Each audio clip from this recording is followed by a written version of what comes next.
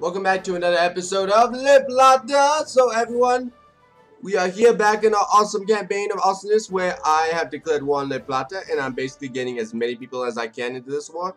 Not because we really do need to like get that many people in this war, but just because having as many people as in this war will end the war quicker and will make it much easier for me to go conquer and yeah. Anyways, while this is also happening, I think what I'm going to be doing is building up some new armies. One thing I'm going to be noting is building up the rest of my final little new Argentinian army led by Abasto Meza. Yes, Abasto Evervastio Mezia. I hate Spanish names. Anyways, so let's continue on. As Venezuela slowly tries to stop fighting against me, they are trying to siege up provinces and thinking that they could actually win this. It's kind of cute. It's kind of cute. I won't deny that they definitely do seem very motivated to try to kill me. But, you know, I have America on my side, and America's being all... Oh, Puerto Rico. You better hope America doesn't snatch you in this. Seriously. Oh, you're in the spheres of America. Oh my goodness. Well, at least you're striking back against your sphere leader. That's something good. At least. Maybe? I don't know. Oh, and then America just comes in and was like, yep, this is America. Yep, manifest destiny, so totally true. We're protecting everyone. Yes, this is totally how you protect everyone. So much political commentary right there that I could make, but I'm not going to. So, anyways, let's continue on with our game of hunt the rebels, everyone. Hunt the blasted rebels. You guys are on rebel hunting control. You guys are on rebel hunting control. Everyone is on rebel hunting control because rebels are annoying as heck to deal with. Seriously, if there was an award for annoying rebels, they would probably win the award definitely. And over here, please tell me you guys can win this, Peru. For heaven's sakes, they're not that difficult. Oh my goodness. Peru, really? Really? You guys are gonna lose? Oh my goodness. Call to submit. A summit of equals. The time has come for the great democrat. Call for the summit. Yes, sure. Platine summit of nitrolytics at the summit. Wonderful. Yay! We just got an alliance with Italy. Wow. Sweet. Yeah, we got an alliance with Italy, and I got Krakow influence. I don't really care about Krakow, but yeah. Yeah, let's become unneutral. And, oh my goodness, the Soviet Union has formed, everyone. Oh no. Oh no. Wow, it's a little bit ahead of schedule, too. So... yeah, and I've already pointed out Yugoslavia formed from a couple episodes ago. They might actually be a good place to actually start influencing. If no one else is, no one else is working on these guys. Let's also start working on them. Just work on the Philippines. You guys are already happily invested in me. No, I don't really care about Krakow. Why would I ever invest my time into Krakow? Okay, Yugoslavia though could be actually a good investment because it actually has a decent amount of industry, prestige, and military. We could actually start putting a good grasp over here for if we ever want to do a European invasion. Also, oh my goodness, Italy, did you just go to war with France? With not the Germans on your side? Oh my goodness, you guys are about to get so pwned. Okay. So besides my new ally of the Italians now fully recognizing, you know, that we are a great and powerful nation, we also have apparently the Italians being stupid and fighting the French when they really shouldn't. I mean, you don't fight the French around this time. This is not the time to fight the French. Definitely not the time to fight the French, especially when they're not occupied with any other problems. So, yeah. They're probably going to lose that war. I mean, if they pull out a victory, I'll be really shocked. I'll be really in shock. But as you guys can already see, the French death stacks are already starting to crush through them. And yeah, it'll be only a matter of time. Only a matter of time before they're all gone. And over here, while we are slowly sieging up all the land, I'm going to go conquer the actual capital.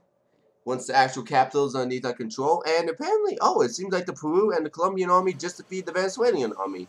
Huh. That's a good job, vassals. Good job. And so, but with us, though, we are just kind of chilling out over here, conquering the rest of this. Sign a Geneva Convention. Again, I'm not particularly keen on signing a Geneva Convention. I really don't want to. But, you know, holy moly, am I getting a ton of immigrants. Holy moly. I mean, usually I have, like, birth rate maybe a little bit lower, but oh my goodness, like, I kind of want to see how many people are coming to our country. Oh my, yeah. Oh my goodness. 10,000 immigrants are coming to our country. Even some from America. Where's America getting? Only 2,000. Only one. We are, okay, we are outproducing these two by 2%, by like 200 times. They have combined. Oh my goodness. We are like immigrant capital of the world. I mean, America, move over. You have your Statue of Liberty? Yeah, well, we have the... Oh. We have ports. Well, we have Burro Rios. That's what I meant to say. We actually have Burro Rios, one of our best places to ever get immigrants. I mean, seriously, we're growing like heck when we have all these people. And let's see. Any other factories we can open up. This one a little bit bigger, this one a little bit bigger, this one a little bit bigger, this one a little bit bigger. We want to open up the ones that are already doing really, really good as it is, and just keep, you know, producing those. Yeah, economically, we have pretty strong factories, I believe. We now at least have an economy that's actually semi-working, at least. I'm glad about that. Because seriously, for a while there, we just had an economy that was like, my goodness. What are you doing, liberals? No, no, do not unsubsidize everything. No, don't build this factory here. No. Oh my goodness, the horror, man. The horror. I won't build anything over here because I think that's just going to grow by itself. And let's get back to the game. So yeah, I don't think Venezuela is going to hold out much longer. They're going to end the war very, very, very soon. They're very... Holy moly. Oh, what was it? I thought that was a great war on my part. I was like, wait, what did I do? I know I went to war with Venezuela, but that wasn't in time to go to Great War. But anyways, we actually have this is actually a great war. Wow. So the Great War, okay, I have to actually see I like to visually see the sides. I don't like to just look at it in the chat bar. But, so the sides are the French and the Germans on the same side, okay, versus the Italians, Belgians, and the Soviet Union. Oh, wow. And then we have the British, of course, who actually do have military access all the way up to the Soviet Union land. And, of course, we also have Scandinavia, who's also an ally. Yeah, this is... Wow. You can't expect a better war than this. I mean, literally, I mean, it's the Germans, the French, and everyone else. Wow. Huh. I'm kind of glad the Netherlands didn't get involved, because that means this land would have been ripped up. But this is kind of bad, because now the French are going to become the new, like, world order leaders over here and basically destroy all the British Africa. Germany will probably take all of this over here, and maybe some of South Africa, but this is kind of scary. I'm not even going to deny, we might have a major colonial shift, which may or may not end us, people. Depending on who we ally with ourselves with.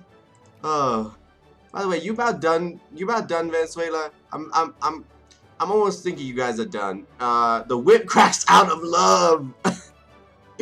So everyone, remember what that's the lessons you learned from Paradox. A, when you see a comment, your people will immediately freak out and they'll think it's some kind of worship from the devil. And 2, if you hear a whip, that usually means it's a sign of love. So whenever you guys are in your own, like, you know, when you hang out with your girlfriend or boyfriend or whatever, you know, whatever your preference of gender is, just remember, the whip is love, okay? Okay. Now, continuing on from this, we're going to be sieging up the last little bits of this place. Yugoslavia is now becoming... I'm hoping to increase my relationship with Yugoslavia, establish my own kind of progress in here. Wow, that is just an OP alliance right there. And I believe it happened. Yes, it happened, everyone. So Venezuela has been officially integrated into the Le Platin system. So now we officially own all of this. And we are 20 times bigger than Brazil is now. This is awesome. We're gonna move our army over here. Let's see, is there any 2 armies? No. Never actually built that cannon, that's why. I was like, why don't I have this all built? Oh, we never actually built that cannon. Okay, and before I do anything, I'm gonna see how the economy is. Yeah, we have to wait till, like, unwar subsidy stuff happens. And now we have basically every other place over here underneath our control, which gives us major power against everyone. And we could probably go to war with Brazil freely, and oh my goodness, Italy, you guys are so going to be destroyed. Oh man. So is the Soviet Union, but they're lesser threat in this game than in our timeline, so we should outfix an expedition across Antarctica! And this was the one I was actually thinking of, the one we should actually expedition and make really smart idea, because we literally, Antarctica is literally like right over there. Like if they had the map correctly aligned, the thing would be right over here, so we should definitely be the country to discover it first. Also, how is our building of ports? Okay, we can upgrade our ports again. Okay, I'll see you guys, and well, actually, we can keep it going while I upgrade all of our ports. Let's see, and let's just get energy generating works. Let's see, and get our naval foci. No, not foci. Naval lessons. Yes. Get all this. Get all this. Let's see. No, it doesn't seem like. Seems like we're still upgrading. It's just. Alright, seems like, yeah, it seems like we're still upgrading. Okay. Also, our people are surprisingly literate in our country. I mean, considering we have 10 million. Wow, holy shoot, we have 10 million. How much we must be really close to America's size. Okay, 13 million. Okay, by the time this game ends, we will probably have overlapped America in terms of population. And that's even if I disinclude all my other little vassals over here. Speaking of which, because I'm such a nice guy, and because I don't really want to deal with issues, let's release Nigeria. Now, a lot of people are like thinking, wait, what? You releasing Nigeria? Yes, I am. Well, actually, let's do it a little bit later. That was actually going to be one of my big reveals for the later of the series. But yes, I'm actually going to free most of my colonial lands, because honestly, what use do I have for them at the end of the game, and what use do I have for them at, like, you know, halfway mark? And plus, it's going to be nice to see another little, like, African nation over here, besides just Libya or Liberia and Egypt. Besides Antonis, of course, I don't forget the mighty Tunisian Empire, who somehow survived all the way until 1909. Yeah, that actually does deserve a hand right there, because usually that's really hard to do as Tunis. Okay, so let's see, who's costing me the most? 2 of furniture, and Babu, Paraguay, it's costing me a little bit too much. Furniture, luxurious, the rest of them, I could do, the rest of them are kind of fine. I don't really care if they, like, you know, do stuff. But what I do need to do is actually, like, increase taxes just a little bit then. I'm going to keep all these subsidies going, which I am. And all my social oh my goodness, social spending is so high in my country. Oh my goodness. I'm going to keep both those luxuries. You guys have to be taxed a lot, because social spending and all these other luxuries you guys get in my country, which I didn't expect myself to actually give you, cost me a lot of money. So yeah, let's get that worked out very quickly, okay? It's gonna cost me a lot of money to do all that kind of stuff. And over here, by the way, we do have 2% still in terms of clergymen. Oh no, we do not.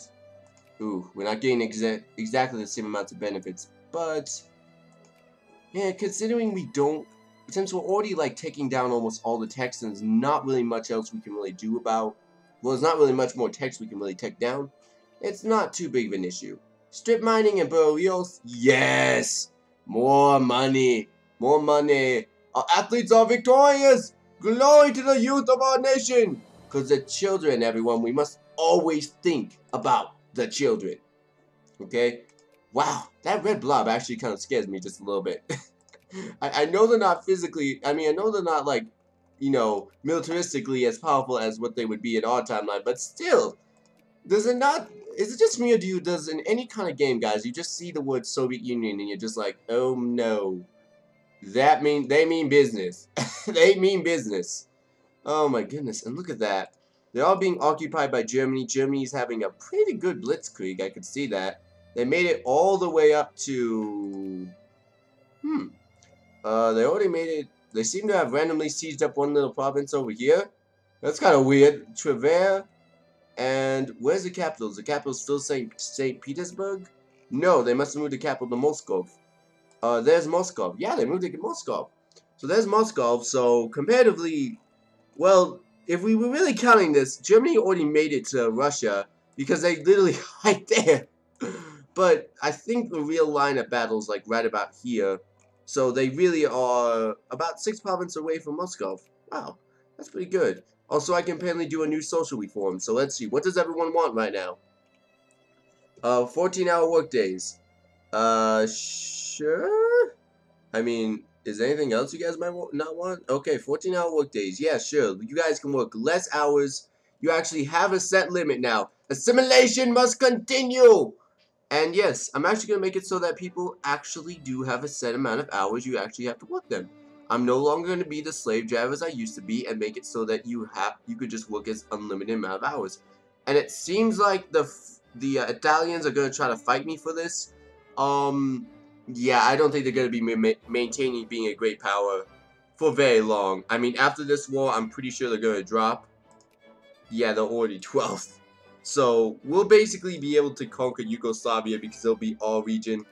And then we might be able to conquer some more of the Baltics, actually. That'd be really nice to, like, you know, Diplo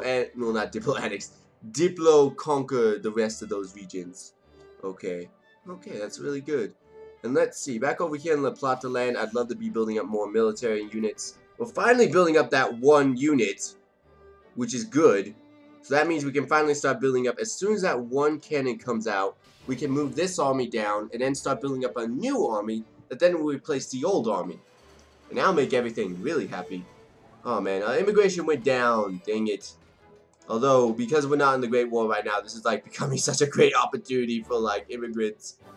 I kind of want to see it again. How much are we still integrating to our country? 5,000, yeah. It seems like we just got a half of what we did. We're still about more 2 times than both these two combined, but still, yeah. Oh my goodness. Speaking of which, where do they even immigrate? Like, where exactly is like the big immigration spot for my country? Like, where does everyone go to like immigrate? Let's see. It seems like a lot of people like to go to here, and a lot of these places over here are definitely immigrant friendly. We are also now friendly with Yugoslavia. Wait for it, everyone. Wait for it. There we go. We are now cordial with Yugoslavia, who is also apparently a communist nation. Yep. I mean, I guess I can't judge. We were a communist nation there for a while, too. Wow! Okay, so there is apparently some big fighting over here going on. It's the fact that the Soviet Union has not been completely overrun by the Germanic army. I mean, don't get me wrong. The Soviet Union does have a good army. They could basically keep pace with the Germans, but I would have thought by now they would have been defeated and like sieged up all the way. It must be. I'm guaranteeing it. The UK must be sending in all their army from like British India to go help out in the sieges over here. This is the only way I could see like this battle actually turning the way it is. State fascist, prevent oil. Yeah, I really don't want to be. I don't really want to become a Soviet Union nation in this game. Lose. No, I don't want to do that. But I don't want to become a Soviet, and I didn't want to become fascist in this game. And please don't make me become fascist, okay? By the way, how are we doing in the fascist part? Okay, fascist is only 6.1% of my country. And in terms of electoral votes, they aren't even close to trying to topple all the major, like, electoral places. Good. Okay, good. My people are not going to make me become a fascist nation. Or a fascist dictatorship. I mean, yes. Thank goodness. Alright, supply limit wise, probably should be sitting right there. Because that's a much nicer area to be sitting. And we should try again! I mean, I don't know how we're not discovering the center of divert. Yeah. Might as well do that because I get some benefits out of that. It's kind of bad, but might as well get some benefits. But how do we not discover it? I mean, how did we not discover it? I'm kind of mad about that. What did our explorers do? Did they just like take the wrong turn and go to like China? I mean, how did we not discover the center of Antarctica? That's like, it's right there. It's right there. I mean, seriously. Oh my goodness. Okay. On a side note, Ecuador might have a revolt, which may kick them out of our sphere, which may give us really bad, you know, trouble with them. But, you know, if they honestly lose the battle for this, that won't be maddening for me, because then what I could just do is go have them become my puppet, and then go casually make them a part of my empire too. Officially, I should say. And Germany wants access to my lands. Germany, I don't see what I could do to you that would really be beneficial. Like, my land is absolutely nowhere near yours. But wow, the Soviets are really pushing. Wow, they're really pushing back. I mean, it's not even Russia. It's not even Russian winter too. Huh. Oh wait, there we go. Wow. Oh my goodness. The Germans, man. I mean, the Russians, man. These guys just do not give up. Give them props right there. They're slowly starting to push back both the Germans and everyone. Oh wow, they need to get some of these little tiny places over here, which they are doing, may I add. Oh, and then the Scandinavians are about to get destroyed. Oh my goodness. But if the Scandinavians are gone, we won't have any Paradox games.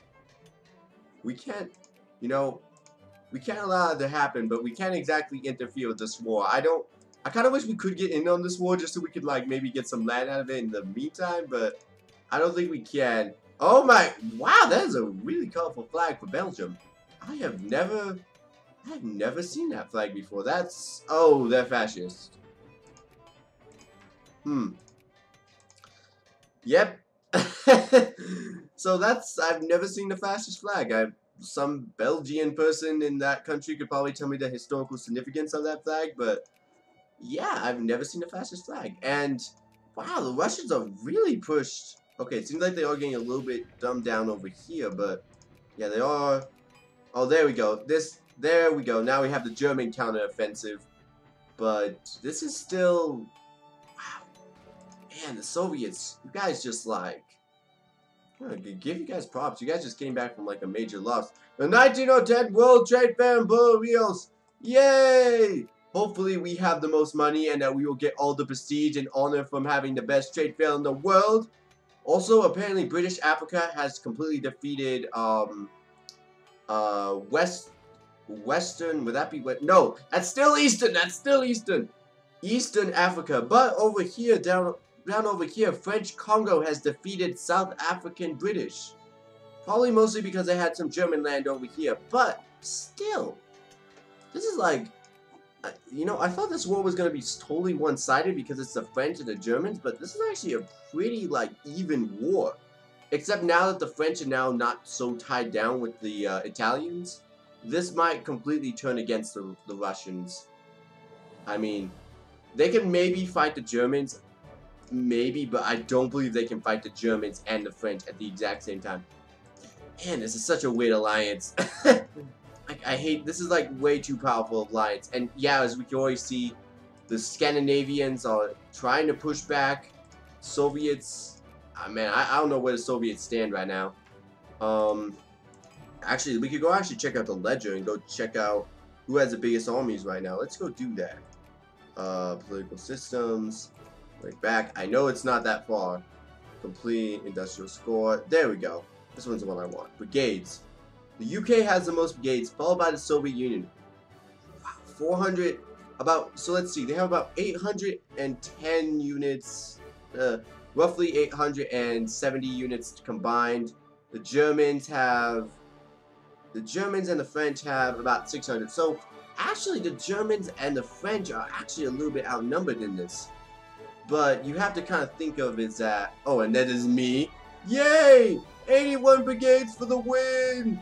And then you have to think that, well, the UK doesn't have all of its army all centralized, so this is a very interesting one. Now I'm really peaked about who's gonna win it. So, but I want to thank you guys for watching. I gave you guys a little bit more this episode because last episode I kind of cut it a little bit short. So you guys got a little bit more special time with me. I hope you guys all feel very special right now because this is a little bit more special time. So I want to thank you guys for watching, and I will see you guys in the future. Bye.